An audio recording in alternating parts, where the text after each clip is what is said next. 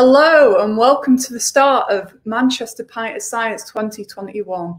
Tonight we'll be exploring the universes of Particle Zoo, how subatomic particle interactions have given rise to the world around us, and what that could mean for us as we strive to find new unpredicted laws of physics.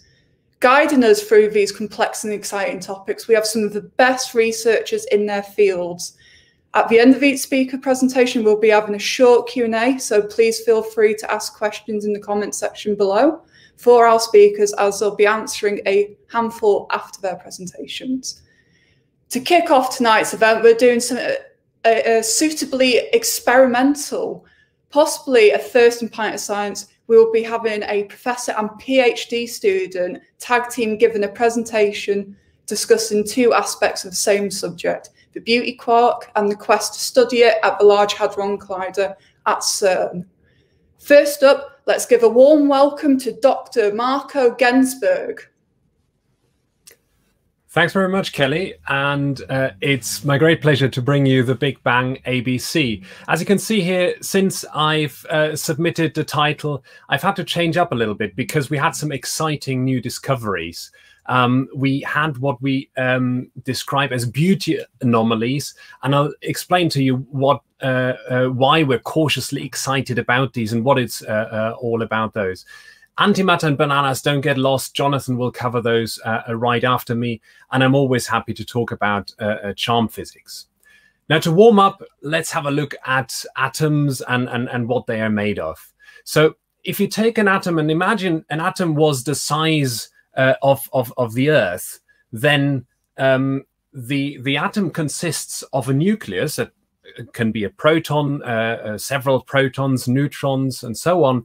But that nucleus would just be the size of the Lovell telescope that we have at Jodrell Bank compared to the Earth size of the whole atom.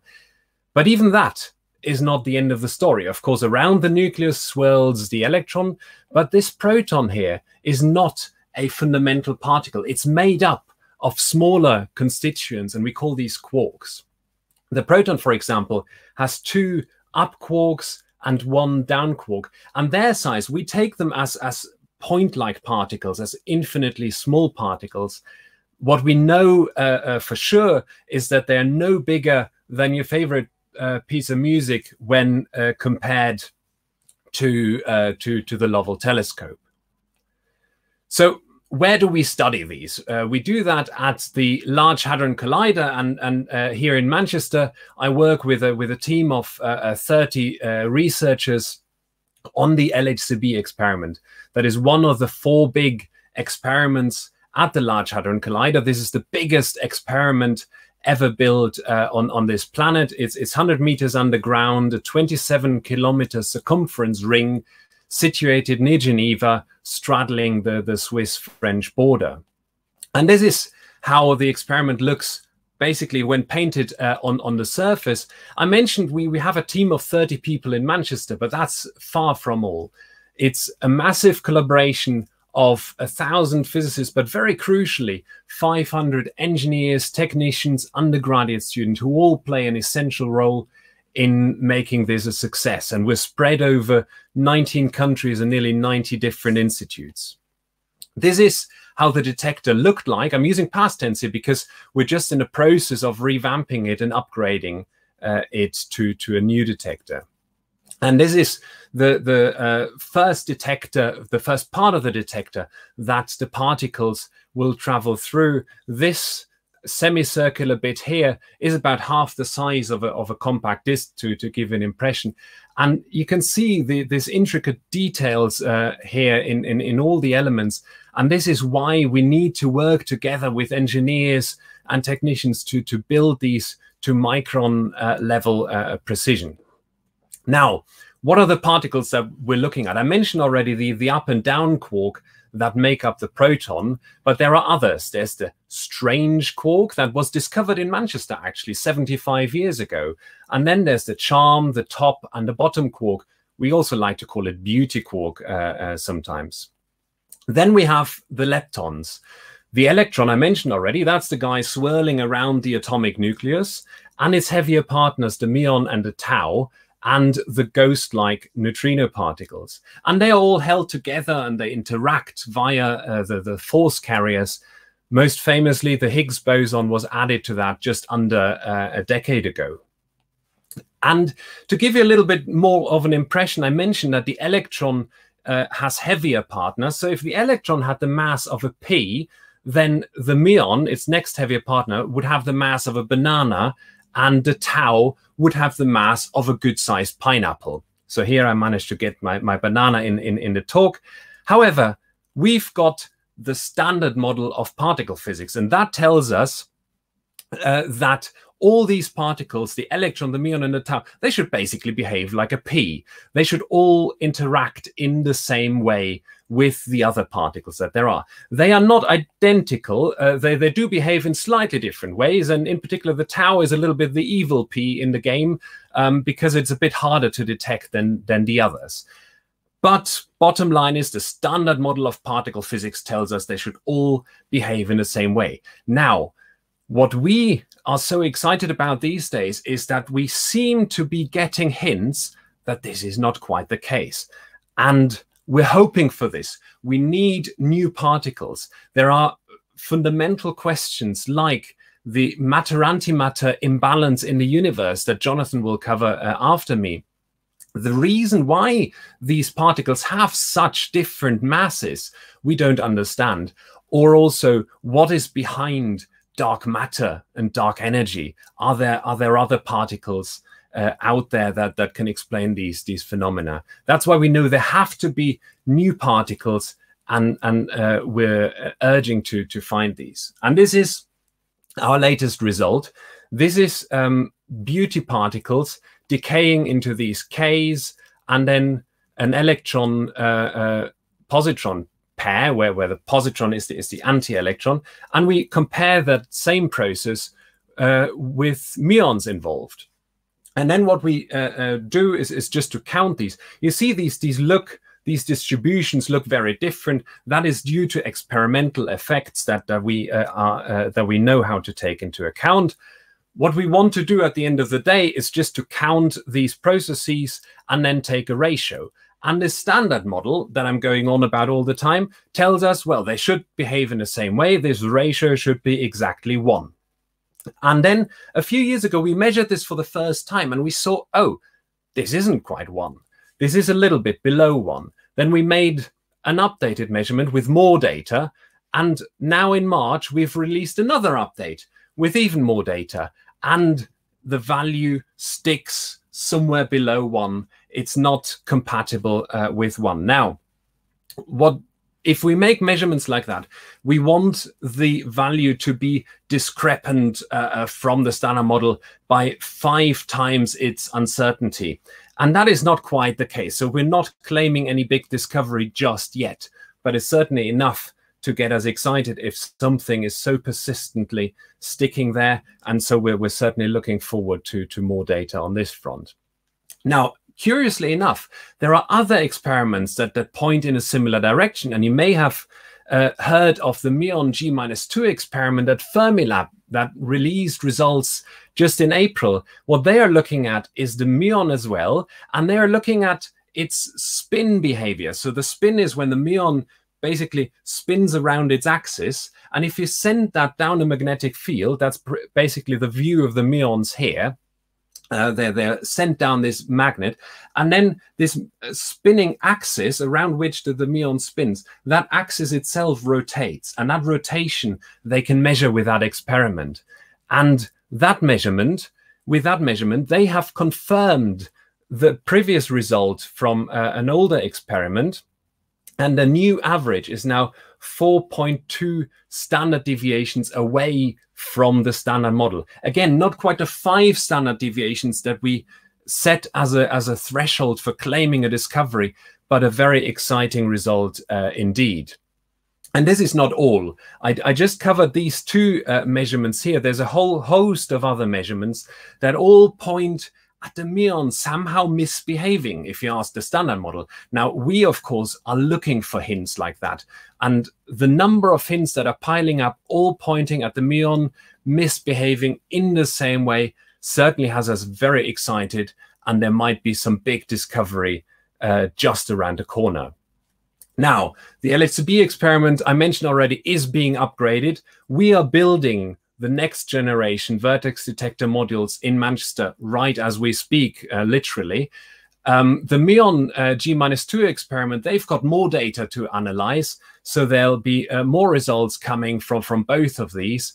We remain cautiously excited about them and are certainly awaiting further surprises. And what better beer to drink than this one to celebrate the heavy MEON spin rotations in a magnetic field. So thanks very much for your attention. Thank you, Marco. That's really brilliant. What is the significance of the beer can? That was the most appropriate Manchester beer I could find on the theme. So I thought that the heavy MEON rotating in a magnetic field, that's quite an appropriately named one. I must admit, you have really good beer taste. But anyway, let's move. It's Pint of Science, right? So you got to have a good beer at hand. Yeah. Okay. You've got me. You got me. I tried to trip you up with a science question, but anyway, let's move swiftly on to the second half of this talk. Jonathan, please take it away.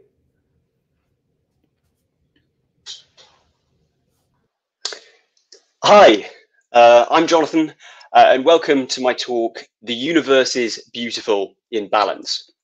Now, physics is a subject of extremes, and we often consider the most extreme conditions, things very large, very small, very hot, very cold, very fast, very old, and so on. And the activities of the Large Hadron Collider at CERN are no exception to this. It's an incredibly large piece of apparatus involving thousands of people concerning very, very small things, traveling very, very quickly, and probing a timescale, a minuscule amount of time after the Big Bang, with an enormous amount of power going into it.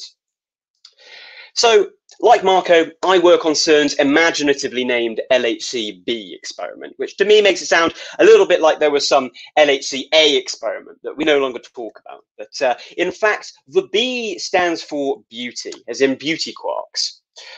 Because one of the main things that the experiment studies is reactions involving these particles.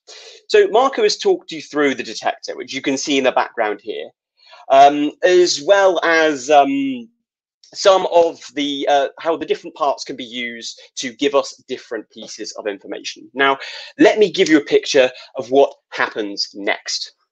The particle density at the center of the beam at LHCb is immense. It's equivalent to 0.4 million billion particles per centimeter squared per second. And this produces around 30 million proton collisions every single second. So how does this number compare to other things? Well, for instance, a hummingbird beats its wings 12 times every second. Movies typically operates at around 24 frames per second. A car engine, when running at full speed, goes at around 100 revolutions per second. And finally, a violin string, when playing the highest note, vibrates around 3,500 times a second. So compare this with 30 million. So having such a high number of interactions is great, as it means we can measure things precisely and also pick up reactions that are incredibly rare. But it also means there's loads of junk.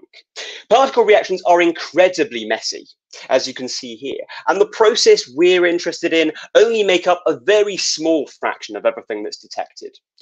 In the 30 million collisions that happen every second, only around 10 of them are useful. And I often think of this as a lot like panning for gold. What's more is the space required to store all of this data is considerable. It's equivalent to around a terabyte, or if you like, 1,000 gigabytes, or the size of a computer hard drive, every single second. And unfortunately, storage space is expensive, and we can't store all of that data. And so we only have a very short period of time to decide what could be gold and what's just shiny rocks. In how many other experiments do you throw away 99.6% of your data in a fraction of a second before anybody's even looked at it? And this is exactly what happens at LHCb. I often think particle physics is an awful lot like smashing a bottle and then trying to put all the pieces back together again to work out what you had. And our filtering method uses the signals that each piece left in the different parts of the detector in order to classify which reactions occurred. And this is a bit like how you might use certain characteristics to tell certain animals apart. For instance, a dog in comparison to a bear or a cat that might look quite similar. And when the LHC starts up again, the first layer of filtering will reduce the data rate from 30 million to around 100,000 reactions per second. And the amount of time allowed to decide what's kept and what's thrown away forever is just 33 nanoseconds. And this looks at the path the particles took through the detector. And then there's a second layer which includes all the bits of information from the different parts of the detector and is finally able to reduce the output rate to around 12,500 reactions a second. But even this is an immense amount of data. It totals around 10,000 terabytes every year. And this is equivalent to around 80 years of high definition video. So having discussed how we collect all this data, what can we do with it? Well, Marco has already introduced you to our current best theory of particle physics called the Standard Model. Now, I know this isn't the most creative name for such a major theory, but really this is physicists for you. For instance, there's an observatory in Chile called the Very Large Telescope. So we're obviously an imaginative bunch. And there are 6 different types or flavors of quarks, which you can see here in purple. And I often think the term flavor conjures up a diagram which looks a lot more like this. The 6 flavors are up, down, strange, charm, truth, and beauty. And I should also say the truth and beauty quarks are also sometimes known as top and bottom. But quarks are never found alone, and they always group themselves in 2s, 3s, or sometimes even higher numbers. And actually, one LHCb activity is actually searching for these higher groups of particles. But this is actually only half the picture. There are actually partners to every single one of the matter particles in this diagram. And these partners have the same mass, but opposite electric charge. And this is what's known as antimatter. If a particle meets its antiparticle partner, the two will literally disappear in a flash of light, meaning that photons will be produced. And I don't want you going away thinking that antimatter is this exotic substance that you're never ever going to encounter in your everyday life. That's simply not true. In fact, I would be willing to bet that most of you have an antimatter factory in your house with you right now. A banana, right? Bananas contain a radioactive isotope of potassium. And when that decays, one of the things that's produced is the antimatter version of the electron called the positron. Now, this isn't something you should worry about, but it does present a bit of a puzzle. Because matter and antimatter are essentially opposite versions of one another, we would expect that at the Big Bang, when all the matter and antimatter was first created, that they were created in equal quantities. But if I have an equal amount of each, then surely they would have just cancelled each other out, and we would have just been left with light. And yet, obviously, we live in a world that's made of stuff. You know, light really isn't very good for building things with. Matter, it would seem, somehow won the battle. So how can this be resolved? Well, most of the universe is made up of atoms or ions. And at the center of these are protons and neutrons. And so really, it's the amount of these that, if you'll pardon the pun, really matter. So if we can have a process where protons are produced faster than antiprotons, then this will do the trick, right? And all we need is an imbalance of around 1,000,000,001 protons for every 1,000,000,000 antiprotons. More generally, what this means is we can have interactions where matter and antimatter interact at different rates. Now, this can happen in the Standard Model. And the amount by which these two rates differ is measured by something called charge parity violation, or CP violation. And if you look quite carefully, this is very sneakily hidden in the LHCb logo here. And this is because CP violation is one of the main things that the experiment aims to measure. But as Marco has told you, there are several reasons why we believe the standard model, great as it is, cannot be the whole story. What about dark matter? What about the fact that neutrinos seem to have mass, whereas they're predicted to be massless? What about the fact that gravity isn't included? And finally, that matter-antimatter asymmetry that's predicted is far too small in relation to the amount that we need to explain our very existence. So clearly, a key priority for modern day physicists is working out an extension to the standard model that fixes these holes. And one of the places where the so-called new physics may come in is CP violation. If the imbalance between interaction rates is different to what the standard model predicts, then we know that the new physics must come into place somewhere in those reactions. And this can then focus our efforts to build the new theory. So let me now talk about a recent bit of research that aimed to better understand CP violation. And this actually involved a number of Manchester researchers, including my supervisor, Connor Fitzpatrick. So the weird and wonderful world of quantum physics means something really cool can happen with particles called mesons. And these contain two quarks, a quark of matter and a quark of antimatter. So you can imagine going to a magic show and being called up on stage. The magician asks for your watch, then covers it with their hands, then opens them to reveal with a flourish a white dove. To complete the trick, the dove is then made to disappear, revealing your watch once more. This is an amazing trick, but you know that your watch didn't really turn into a dove and then change back, right? Well, it seems that some mesons do just this when they change back and forth between their matter and antimatter versions, without the need for any behind-the-scenes trickery. Not only that, but these oscillations are incredibly regular. You could use the ticks and tocks of the two states appearing and disappearing as a metronome, or indeed even a clock. And the result presented in this paper was how often does this clock tick? The answer, now measured with more precision than ever before, turns out to be around 3 trillion times a second. This really is what I mean by physics being a subject of extremes. To put that into perspective, in around 12 real seconds, such a clock would tell you that 65 million years had passed, which is around about the amount of time between the extinction of the dinosaurs and today. So how did they find this out? Well, we can tell what state a meson was in at a particular time if it decays into other particles. Remember that antimatter has the same mass but opposite electric charge. And so if a positively charged particle is produced by the matter state, then the corresponding particle will be negative for the antimatter state. And so measuring the charge of this particle tells us which of the two we had. There are then some very clever computer algorithms that exist that allow us to work out what state the particle was in when it was produced. And we can then see if this matches what the decay told us. And this is exactly what was done. So you can see here, the blue shows the number of decays at a particular time associated to mesons where there was a match. And the red shows the ones where there wasn't a match and there was an overall oscillation. And we can essentially see here how the two states oscillate between one another over time. You know, as the blue graph is increasing, the red graph is decreasing. And you can also see that over time, all the mesons, both matter and antimatter, exponentially decay away. And after a very short period of time, there's none left. So maybe there isn't a future for meson-based timekeeping after all. This brings me to the end of my talk. Thanks for listening. And Marco and I would be happy to take any questions that you might have. Thank you. Right, let's bring back Marco and answer some of your important questions. So the first question comes from Malcolm, who says, what practical benefit is there arising from this?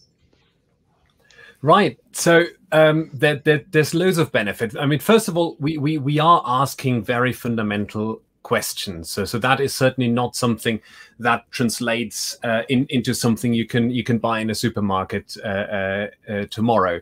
However, we do this in a field of research. We train, first of all, a lot of researchers like Jonathan. Half of our team are PhD students who are being trained in a skill set that is very widely applicable. Jonathan has explained very well how it's a game of extremely large data sets. So it's really big data science.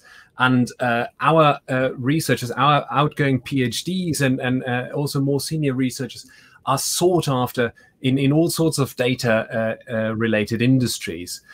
Beyond that, the detectors we build find their ways into applications in all sorts of areas that can be security, but very often also medical physics. Colleagues from our group are very much involved, for instance, in the Christie's Hospital in Manchester, where they recently built a proton therapy center.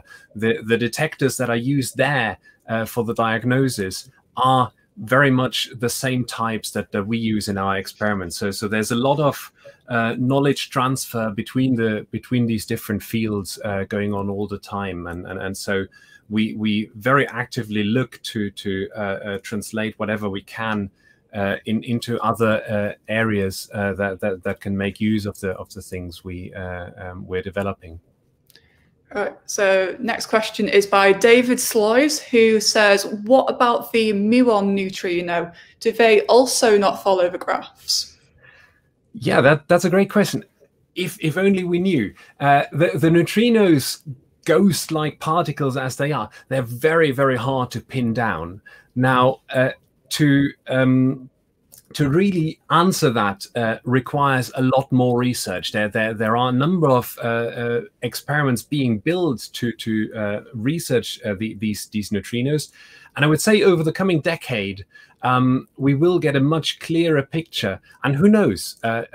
You're spot on there. Maybe there will be some departure being seen also in the muon neutrino, and that would certainly tell us something very striking in relation to what we're currently seeing with the muon. So at the moment it's a bit too early to call, but yeah, that would certainly be an exciting result to come out of that. And finally, what's your favorite flavor of quark and why? For me, absolutely the charm quark. As I hinted on my title slide, this is something I started focusing on quite a long time ago.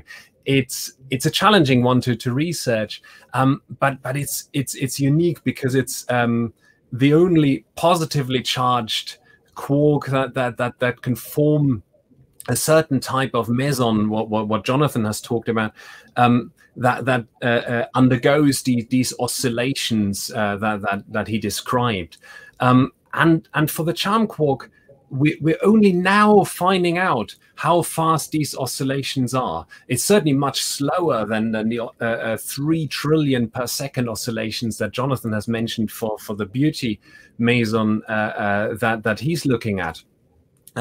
So here there's still a lot to be found out, and with the LHCb experiment we've been making progress in that direction very much, and still are for the last few years, and we'll be doing that for the next decade or two.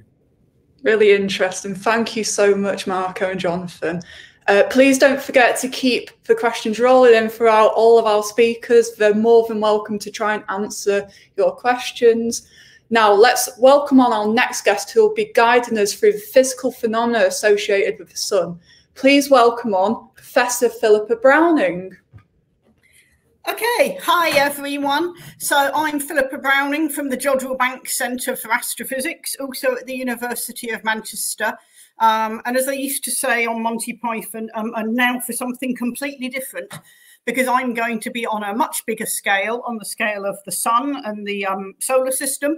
And the particles that I'm going to be talking about are just protons and electrons, nothing smaller than that. So the explosions I'm going to talk about are solar flares. And here is a solar flare. You can see the surface of the sun kind of lighting up, and also a cloud of gas being thrown out into the solar system. So I'm going to explain a little bit more what they are and how they work. So first of all, we have to know a little bit about the sun, and here's a cutaway picture of the sun. And so starting in the middle, we have the core, where the energy is generated by fusion of hydrogen into helium. And the temperature there is about 15 million degrees. The energy then gets out through the inner layers of the sun, first by radiation, and then the outer layers, convection, sort of bubbling away like a saucepan on the stove, until we get to the visible surface of the sun here, which is the photosphere. And at the photosphere, the photons escape into space. So the sunlight that we get here, at least on a nice sunny day, comes directly from the photosphere. And the temperature there is quite a bit cooler than the temperature in the middle, about 6,000 degrees. And I'd like you to sort of remember that, because we're going to come back to it. But the bit where flares happen, and the bit where I'm interested in, is the atmosphere, which we call the corona. So this is what lies above the solar surface and actually extends right out into space and to the Earth's orbit and beyond. So we normally only see the corona from the Earth when there's a total eclipse. And at a total eclipse, the moon blocks out the bright light from the photosphere, and we can see the faint emission from the corona. And in this eclipse picture, you can see the corona is already quite complicated. There's lots of sort of rays and loops. It's certainly not just a sort of white glow or halo. And so there's obviously a lot going on in the corona. But one important thing about the corona is its temperature. It's actually 1 or 2 million degrees. And if you've remembered the temperature of the photosphere, and I hope you're all shouting out 6,000 degrees, you'll see the corona is a lot hotter. And you ought to find that very surprising because the heat is coming from the energy is coming from the center of the sun, and you would expect it to get cooler as you get further away from that source of energy. But as you get out into the corona, it actually gets hotter again. And this is one of the big puzzles of solar physics, and indeed one of the major unsolved problems of astrophysics is to explain this fact. Now, because the corona is so hot, it predominantly emits not in visible light, but in the much shorter energetic wavelengths of X-rays and extreme ultraviolet light. And this radiation, unfortunately for us, doesn't penetrate the Earth's atmosphere, but it does mean if you want to look at the corona, you have to put telescopes into space. And here is one example that we've learned an awful lot from and are still learning from, Solar Dynamics Observatory. And with the telescopes on Solar Dynamics Observatory, this is what the corona looks like. So this is looking at the extreme ultraviolet emission, and you can see it's quite complicated. There's lots of loop structures, lots of little small structures, and it's also very much changing in time. It sort of brightens and dims and all sorts of things going on there. And in order to understand that, we have to know that the corona is made, this very hot gas is actually a plasma, which is basically a sea of positively charged ions and negatively charged electrons. So as we go through putting in more energy, we go from solid to liquid to gas. But at high energies, the atoms are torn apart into their nuclei. If it's hydrogen, there'll be protons and electrons, which are moving about basically independently of each other. An important consequence of it being plasma is it interacts with magnetic fields. And we do have very strong magnetic fields relatively in the corona. Now, magnetic fields, of course, are invisible, but we can see magnetic fields, and you probably did this in your school science lab, by scattering iron filings around a magnet, and the iron filings outline the magnetic field lines. In the same way, in the corona, you can see we get very similar patterns, and you can see this set of coronal loops looks really very much like a bar magnet. So you can imagine we've got a sort of magnetic north pole and a magnetic south pole. And what's happening is the plasma is outlining the magnetic field lines in the same way that the iron filings do in your school lab. And by the way, this picture just shows you the Earth, this tiny little dot here, which gives you an idea how big these things actually are. So we know then that all structure and activity in the solar atmosphere, in the corona, is basically controlled by the magnetic fields. And what you're seeing here is, on the one hand, the plasma in the corona forming all these loops. And then we're seeing the magnetic field, which is actually measured at the photosphere. And the black and white are regions of strong magnetic field, basically north poles and south poles. And you can see a very clear correlation with the plasma in the corona. So with this in mind, we can now come back to flares. And flares, as my title suggested, are basically explosions in the corona. And the amount of energy they give off is 3 × 10⁻25 joules. That's 30 million joules. And that energy is released in a matter of a few minutes or hours. Certainly the largest explosions in the solar system. And if that number doesn't mean much to you, we can say that this is actually about 100,000 times the world's energy consumption for a year.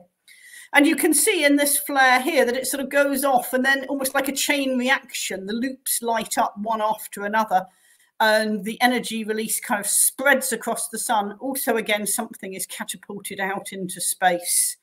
And this again is seeing the extreme ultraviolet light. And the only thing that has enough energy to do this in the corona is actually the magnetic field. So this is a release of stored magnetic energy. And if you think of the magnetic field lines as being like rubber bands, if I stretch and stretch a rubber band, you know what would happen? It would snap. And in the same way, the magnetic field lines, if they're sort of stretched or distorted too much, snap. You can also see if I add a bit of plasma to my rubber band, so I add a small projectile and stretch my rubber band and let go, I can catapult something, and that you can see happening in this flare. So magnetic field lines can't actually just snap. It turns out they have to break and reconnect, as you see in the little animation here. So they rejoin in a different configuration. And this process of magnetic reconnection releases stored magnetic energy. It heats the plasma to temperatures of up to 10 million degrees, so extremely hot, and also creates very strong electric fields which can accelerate our charged particles, our protons and electrons, at close to the speed of light. And this is how we think it's working in the sort of atmosphere of the sun. The magnetic field lines are stretched upwards, rather as I stretched my rubber band. They reconnect at this point, so sort of snap and rejoin, and that releases energy, heating the plasma and also accelerating particles potentially into space. And that gives us radiation actually right across the electromagnetic spectrum, from radio waves at one end right down to hard X-rays and gamma rays. We've already seen close to the sun, and I showed you with my rubber band, something being catapulted into space. We can see this on a larger scale, and we call it a coronal mass ejection. So this is plasma being catapulted into the heliosphere by the magnetic field. This is using an instrument like an artificial total eclipse. And of course, it's possible that these coronal mass ejections, if they're going the right direction, could crash into the Earth. And that brings me to the idea that the sun and the Earth are really forming a system. And here's a not to scale picture of a coronal mass ejection going towards the Earth. And we are partly protected by our own magnetic shield, but not fully protected. And so the idea that things on the sun, like flares and all the things associated with flares, can affect the Earth and our space environment, we call space weather. And basically flares can do 3 things. They can produce these mass ejections, they produce radiation in X-rays and extreme ultraviolet, and they produce these very high energy particles, which may all propagate towards the Earth. Now, one thing these particles can do is give us an aurora, this beautiful display of lights. But more practically, the high energy particles from flares could be very hazardous, if not fatal, if you were an astronaut in space. So you might worry about this if you were planning to go to Mars. And a bit closer to Earth, these space weather effects can have all sorts of consequences to things like high-flying passenger planes, particularly satellites, communication technology, and power systems. So, for example, transformers in power stations can be knocked out. we can get power blackouts, satellite electronics can be damaged. And if you carry a mobile phone or ever use GPS or whatever, you will know how reliant we are nowadays on satellites. So this can have serious consequences. So what we're doing at Manchester is mainly mathematical modelling and computer simulations, and here assisted by a trusty cat to understand how flares work. So this shows us some magnetic field lines being twisted and twisted, rather like I can twist and twist again my rubber band until they reconnect, releasing energy, heating the plasma, and we're predicting the radiation that's given out. And this is a simulation of the magnetic field in a particular very large flare, showing how the magnetic field evolves and then how it accelerates electrons.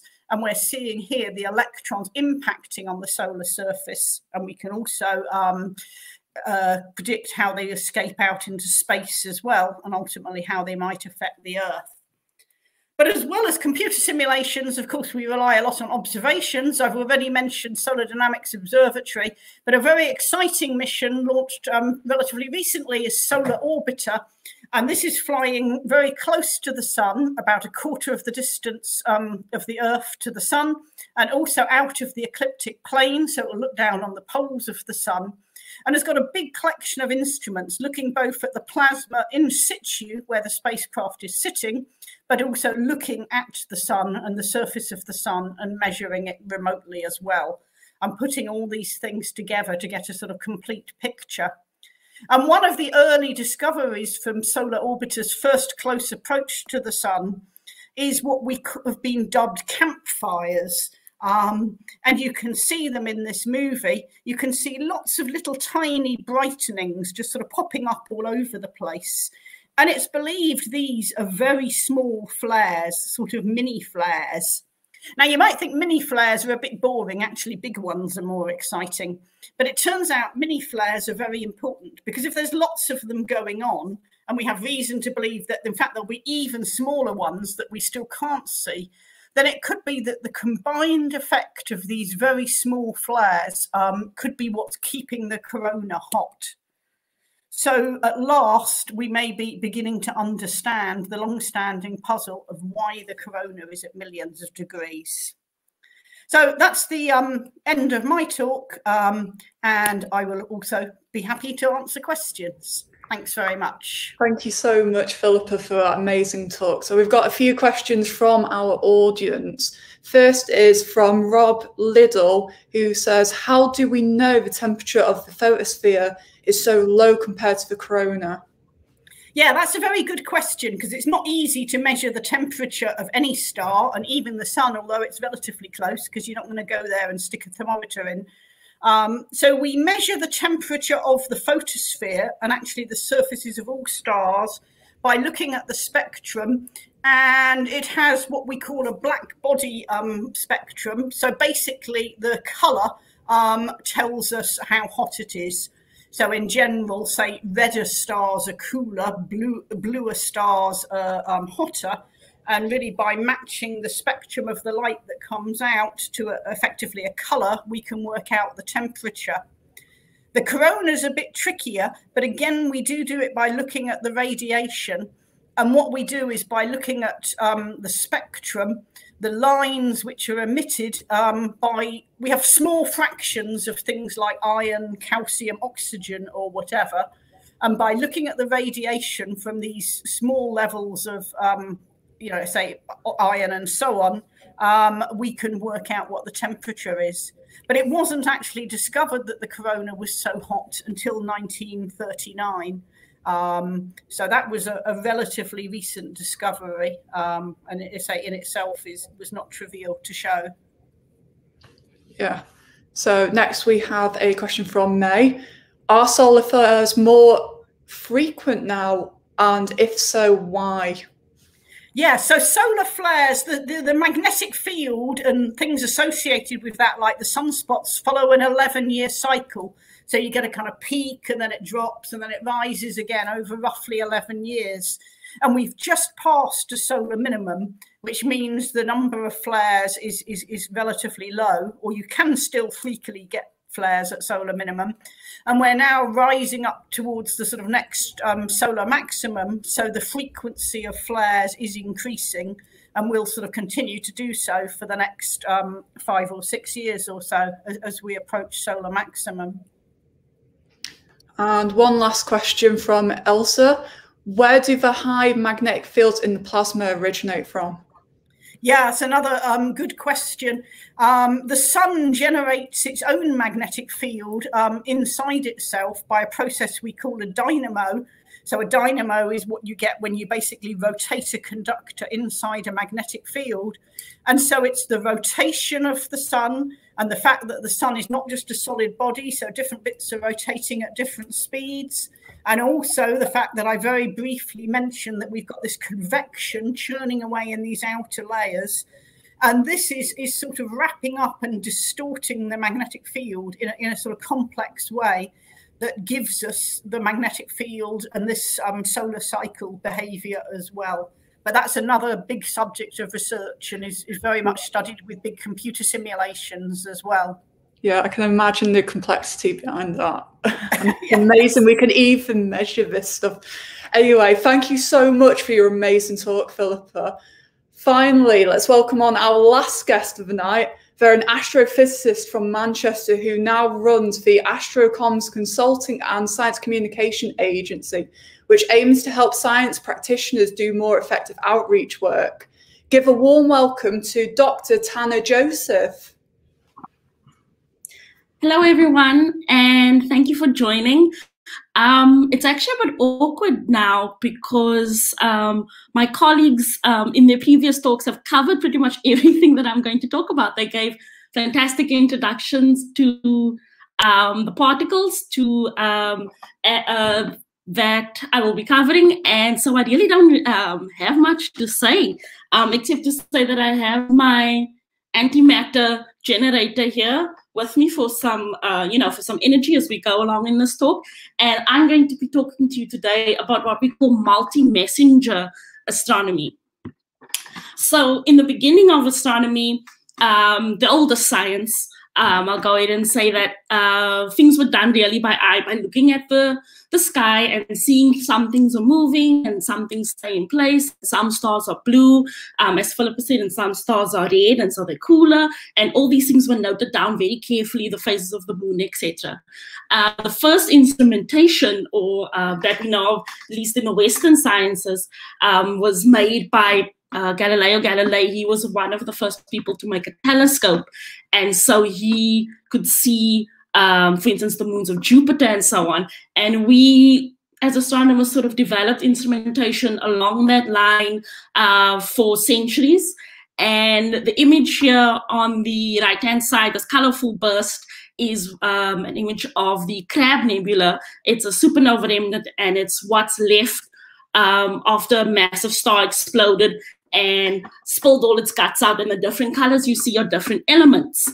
And that's the kind of thing that you would see if that was taken with the Hubble telescope. So if your eye was 2.5 meters across and outside of Earth's atmosphere, that's exactly what you would see, because Hubble sees the same kind of light as our eyes.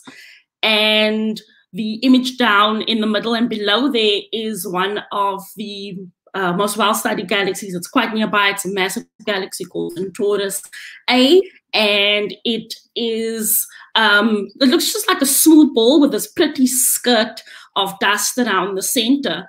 And so this is the kind of thing you would see, again, if we just use our eyes and instruments or telescopes to our eye. And then we started branching out into multi-wavelength astronomy. And so these images here are the same objects that I just showed you. On the left-hand side, this blue blobby thing, wavy stuff coming out of it, that is the Crab Nebula. If you look with X-ray light, so high energy light, and the little dot in the center there, if you look right in the middle, there's this bluish white dot, and that is a neutron star spinning really, really fast. And you can see that there's a sort of jet coming out of the center, and the blue white stuff you're seeing is X-ray gas. So gas or plasma at the temperature of about 10 million degrees, all spinning around really fast. And what you're actually seeing here as well is particle acceleration. So this fast spinning neutron star that's really energetic and has this really hot plasma, and it's shooting out this red jet, is made up of accelerated particles, or at least in part. So neutron stars are really large particle accelerators in space, as well as being interesting for a whole host of other reasons, like the exotic matter that it's made up of. Another thing you can say about neutron stars as well is that neutron stars are as far as we know, the universe's biggest subatomic particle, because a neutron star is made up of some kind of interesting exotic materials. We're not quite sure what's in there, but some kind of Bose-Einstein condensate, or we think there's a thin iron crust, but you can think of it as a huge nucleus of a massive atom. When I say huge, I mean about the size of a city. So a subatomic particle on a very, very macro scale. And then on the right-hand side here, we have Centaurus A again, but now looking with the purple is radio. You can see that beautiful little skirt of dust that was in the previous image as well. That's optical. And then the X-ray again is the white jet. And to me, this looks like an upside-down squid. So the head of the squid is sort of at the bottom, and the X-ray jet is a tentacle. And again, you're looking at particle acceleration. So with multi-wavelength astronomy, we're starting to see all these subatomic particles, these protons, these electrons, and some antimatter probably as well, shooting out at really, really high energies at really, really huge distances. So there's a lot of energy going on here. There's a lot of heat. It's really extreme. And as was mentioned in the previous talk, in the first two talks, these kind of particles really let you into the kind of size and scope and extreme physics that is out there in the universe, and that we're trying to replicate here on Earth with our particle accelerators. So when we put all these different kinds of light together, we can actually see a more complete picture of the universe that also tells us about the universe, its different forms. So multi-messenger astronomy is sort of the next step on from multi-wavelength astronomy, where light is not the only cosmic messenger, but you have other things that carry information about the universe as well. And that's where the particles come in. So as was mentioned before, we have these particles called neutrinos, and they're still a little bit mysterious.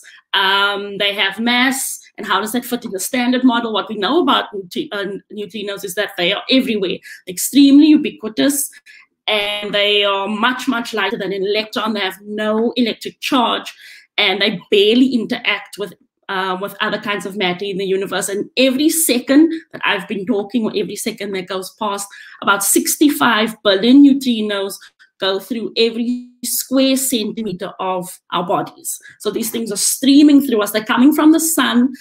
We can also get neutrinos from nuclear reactions, from nuclear power stations, from supernova explosions, from the center of active galaxies where there are supermassive black holes. But for the most part here on Earth, these neutrinos that keeps streaming through us every second are from the sun.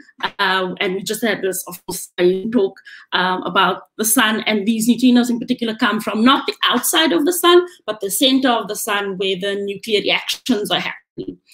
So these neutrinos are really cool. And even though they don't really interact much with matter, every now and again they will interact. And so we have lots of detectors that we put at the bottom, so at the bottom of the Mediterranean Sea or under really thick ice, to protect the detectors from other particles trying to get in there and giving us false readings.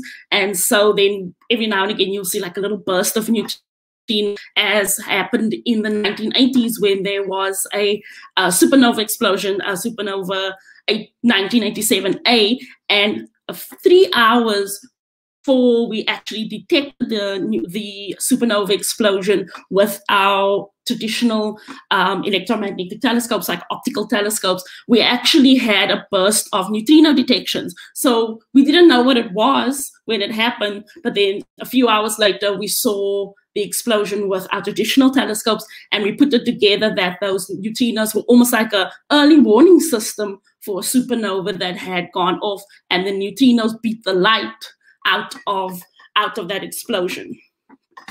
And then another type of particle that we use in astronomy that's a cosmic messenger is cosmic rays.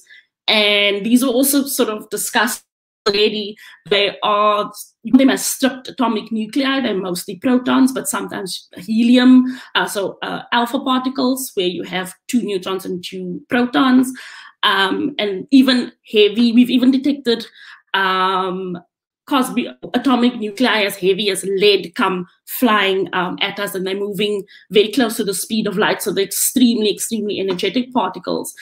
And what's amazing about these cosmic rays is that they provide one of the very few direct samples of matter from outside the solar system, because they originate in, again, in very energetic processes like supernova explosions, or even sometimes out of our galaxy, because sometimes we detect cosmic rays that are so energetic that there's no way they could have been sped up to those velocities inside our galaxy. They probably came from outside our galaxy. So that's really cool. We can actually capture and study particles coming from outside the Milky Way.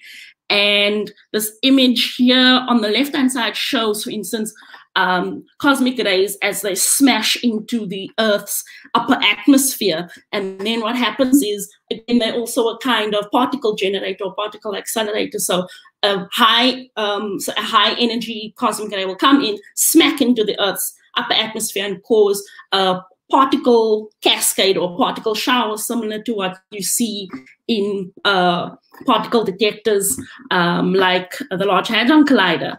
And then we on Earth have these detectors where we actually can measure these this particle shower and retrace, put things back and kind of do a reverse ray tracing and figure out where the cosmic ray came from. And this image here on the right-hand side shows a group of astronomers in the Australian outback in Western Australia, and that piece of white plastic that you see in front of them is a cosmic ray detector doing just that. So what's really cool about this is that these particle detectors have been deployed out here in the Western Australia, in the outback, as part of the Square Kilometre Array Observatory. And for those of you who perhaps don't know, the Square Kilometre Array is a project to build the world's biggest radio telescope.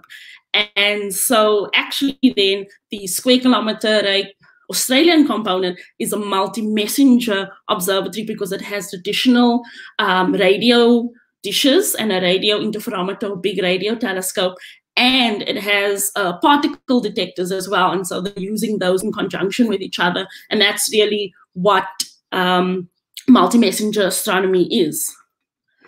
And so multi-messenger astronomy is a little bit more than that as well. But since we're talking only about subatomic particles, I didn't have the opportunity to go into things like gravitational waves, or here's a really beautiful picture of a meteor, because space rocks also tell us about things out there in the universe, and more locally about the solar system. And when you put all those bits and pieces together, all the particles, all the waves, the light, and the space debris, that's what multi-messenger astronomy is.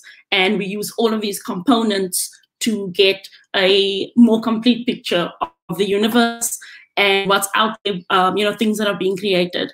And I'm not really sure how I'm doing for time, but there should be plenty of time for questions. So thank you, and I look forward to hearing them. Yeah, okay, so we've got some time for a bunch of questions. First one, can you get antimatter that would repel, unlike gravity of matter, which is always attractive? Sorry, can I have the question again? Can you get antimatter that would repel, unlike the gravity of matter, which is always attractive? So gravity ET's attraction is related to the property of mass. And if antimatter has mass, then gravity is still going to attract, it's not going to repel. So that's antimatter. Yeah, antimatter is an opposite to matter in a gravitational sense. It has other properties that are the opposite of what we think of as normal matter, but gravitationally, it's identical. Yeah. So next question from John Mallow: if neutrinos arrive before the light does that mean that they travel faster than light? That is an excellent question, and I'm glad someone picked up on it. So the reason why the neutrinos beat the light in that case of that explosion is, a supernova explosion, is that when that massive star explodes, there's a lot of matter being expelled as well, and the electromagnetic radiation or light that is created in that explosion gets caught up in the material. Basically, it gets bounced around and it gets caught up in the turbulence and the dense cloud of matter that's moving outward. Whereas neutrinos are, because they are what we call weakly interacting massive particles or WIMPs, and because they have no electric charge, they're neutral particles, they just zip straight through all of that massive cloud of matter, dust, debris, whatever you want to call it, that's left over after supernova explosion. So they had a head start, I should say, on the light, because once the light breaks through that cloud, it moves at its natural speed, the speed of light, towards us. But the neutrinos are moving really close to the speed of light, and they have a few hours head start, so they arrive. So they arrive ahead of time, not because they're moving faster, just because they had a head start. Right, thank you for that amazing presentation, Tana. We really appreciate you coming along tonight. Unfortunately, that's all we've got time for. Thank you to all of our guests, and an even bigger thank you to everyone watching at home. Hope you really enjoyed these talks and will join us back on Wednesday for Rise of Robots. Good night.